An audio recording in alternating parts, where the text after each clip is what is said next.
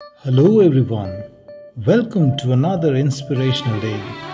Let Sindbad the sailor teach us today. Sindbad the sailor is a fictional character. His tales are mostly wild stories, fantastic adventure stories through the seas of Africa and South Asia.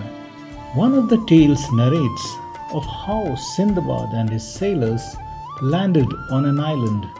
On arriving, they saw coconuts high up on the trees, which could very well quench their thirst and satisfy their hunger. But these coconuts were far beyond their reach.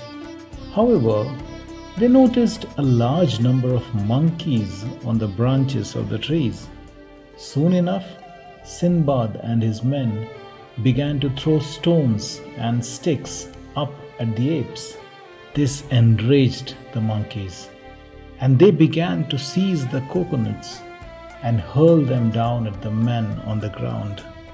This was exactly what Sinbad and his men wanted.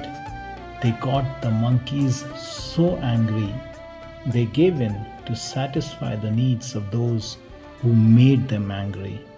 This is exactly what anger does.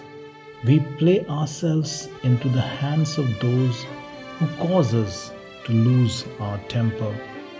We end up reacting instead of responding.